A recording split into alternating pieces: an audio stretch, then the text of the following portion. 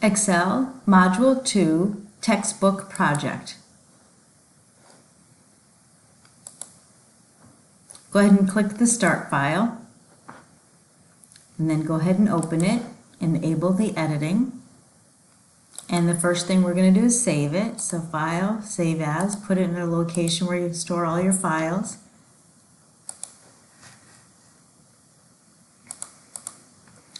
And the name of this one will be Tech. Make sure you have the underscore and your name. So the first thing we're going to do is select the range G3 all the way to G15, which is the expense. And what we would like to do is include the accounting format style, which will put a $sign, a decimal, and 2 places on all of the figures. Then we'll select H3 through H15. And this time is, instead of putting the accounting format, we don't want a $sign for every single one. We're just going to click the comma format. And it does this, what it does is it puts in the commas on the salary and the decimal in 2 places, but it doesn't include the $sign.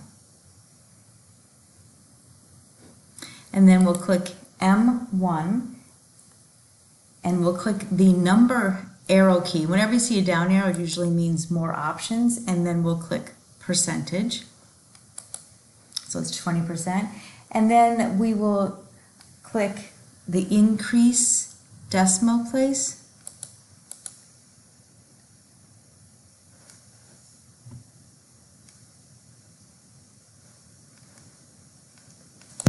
So in M3, after we chose percent, we increased the decimal place. So now it's 3 decimal places, and we actually don't want any decimal places. So we're going to click the decrease decimal once, twice, 3 times, so there's no decimal places.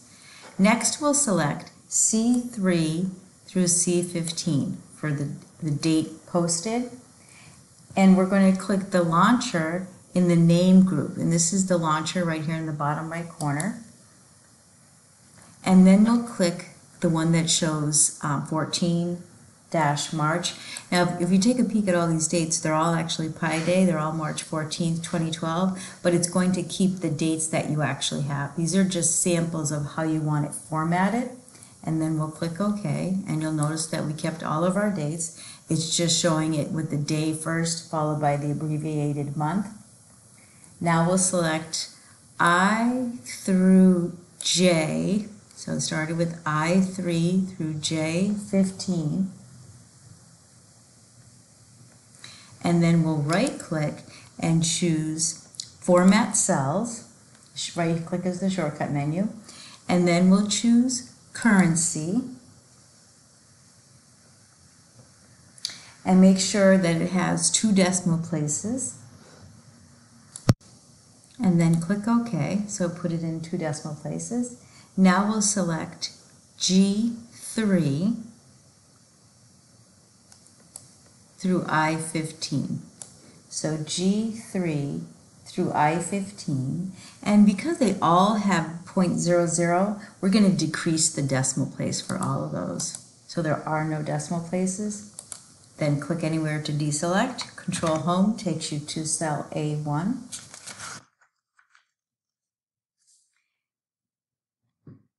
And then in A1 where the title is, we're going to choose from the font group. And of course it's in alphabetical order. Right now it's at Times New Roman. And we're going to choose, I'm going to scroll all the way up to Calibri.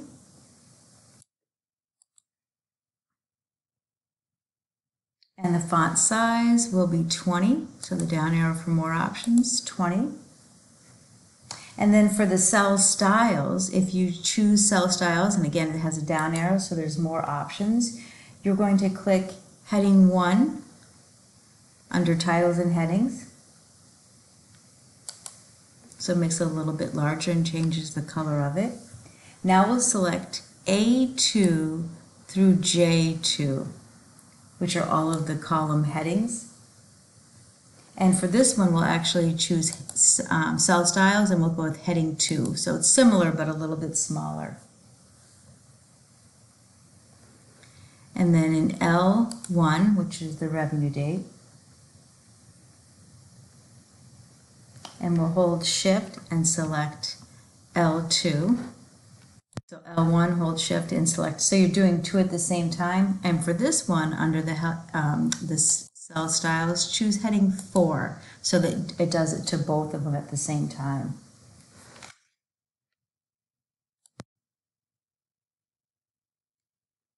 So we'll select A3 through A15. So all the reference numbers, and we'll put those in bold.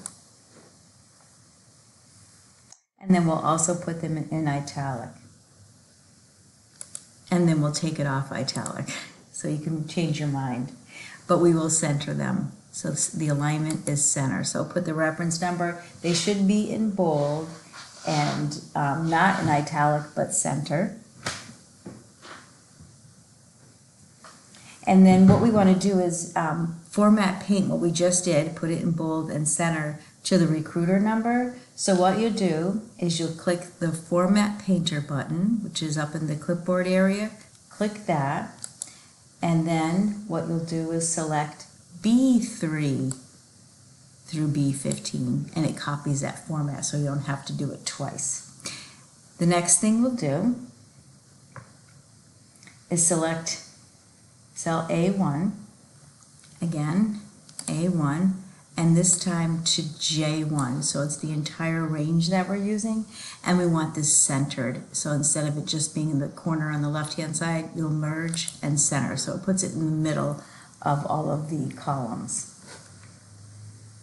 So next, if you look at C2, it says date and it's posted. You can't see all of the letters, but if you look into the formula bar, you'll see the other two letters. So to make this one a little bit wider, what you do is you hover between the letters C and D. You won't get those double arrows below it. You have to be in the column headings. And when you hover and then take your left mouse and click, it tells you the width that it is currently at.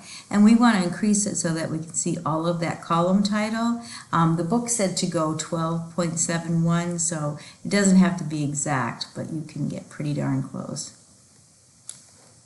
If you want it exact, you could right-click and choose column width and type in exactly what you want.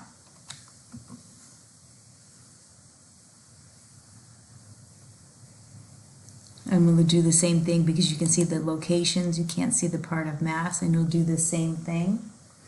But this one, instead of dragging it to where you can see everything, if you hover over where those two arrows are, but just double click, it'll adjust it to the size that you need automatically so that you don't have to guess where it is. Now, if you realize that, again, you can't see it on E, F looks pretty good, but if you wanted to do multiple columns at the same time, what you would do is actually, with the pointer in the column heading where the E is, you can see it changing to an arrow. If you select E, F, G, H, and I,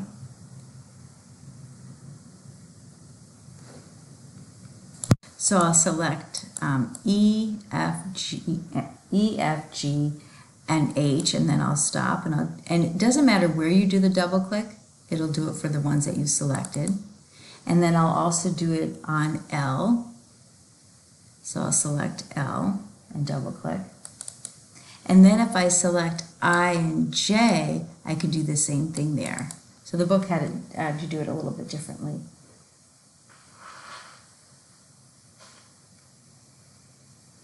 So for I and J, if you select both of them and then right click, you can choose column width and put in exactly 14. So they're exactly the width of 14. And then we'll go back to A1.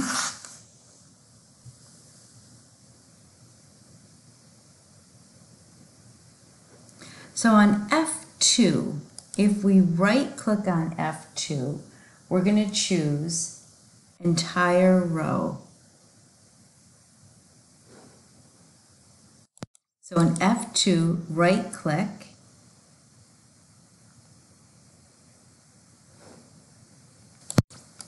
and then you'll choose insert, and from there you would choose entire row,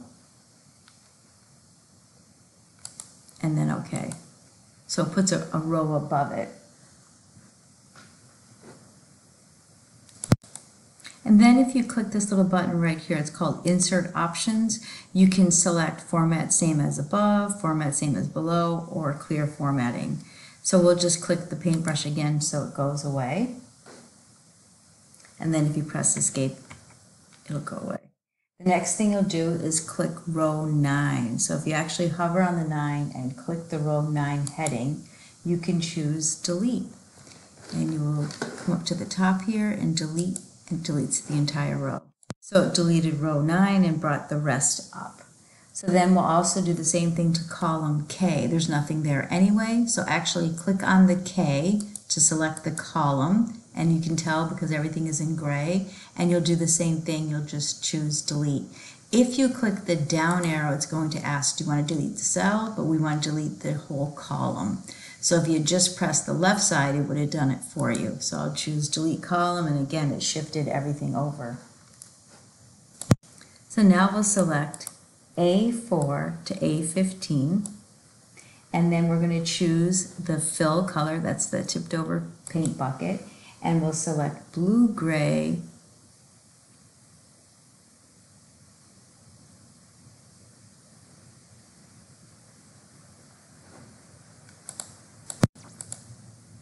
So blue-gray is this one right here, but they want blue-gray text to 80%, so that's that one. It's a little bit lighter, 80%.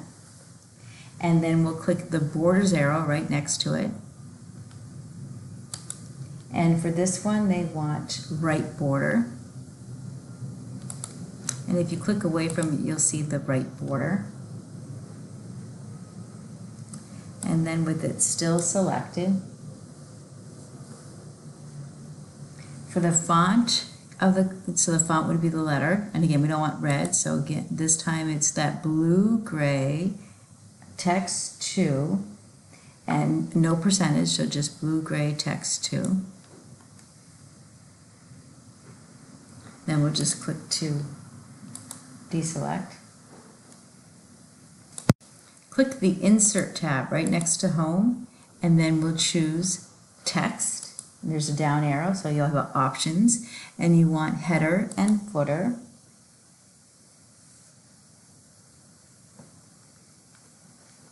And in the middle, you want the actual name of this sheet, which is the one at the top. And instead of typing it, just click Sheet Name.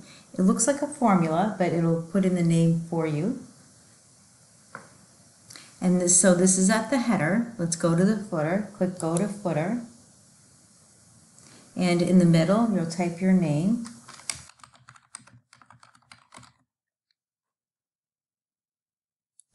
After you type your name, click in any cell outside of the footer, and then you'll go back to normal. And normal view is down at the very bottom next to the zoom, and you'll click normal. You could also get it in view and choose normal view. And then if you do Control Home, that'll take you back to A1. Which is the beginning of the document. I want you to click File, Print, just to see what it, get a peek at it, and then we'll go back to the document. And we're going to select the range I4 to I15, I4 to I15. And we're going to do what's called conditional formatting. So click the Home tab, and it's in the Styles group. Conditional formatting, and this is to add a little pizzazz to our worksheet. And you're going to select data bars, and we'll choose blue data bar. And they want it was considered the gradient fill, which it goes from darker to lighter, where this would be solid. So we'll stay with gradient fill. And then we'll select G4 to G15. And if you notice at the bottom a little bar shows up, and this little box here is called Quick Analysis Tool. So if you click that, it's the same data bars and color scale that we just saw a moment ago, but it's a quicker way to get to it. And for this one, we're going to choose greater than, and then we want it greater than 500. You don't have to have any dollar sign.